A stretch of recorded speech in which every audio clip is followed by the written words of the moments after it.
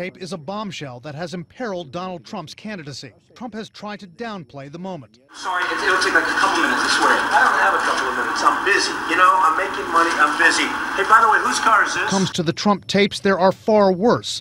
Hashtag just the beginning. Yes. Well, you know what? I'm buying it. I need it fast. I'm buying it. Now, wait a minute. I don't have time for this. These are your kids? Yeah. I'm buying them too. Pruitt's representatives told us he wouldn't comment further. Who are you? What do you live in a cave? I'm Donald Trump. Just buckle up, please. Right Ohio's now. GOP chairman tells CNN Trump's privately reassured people that no other embarrassing tapes will emerge.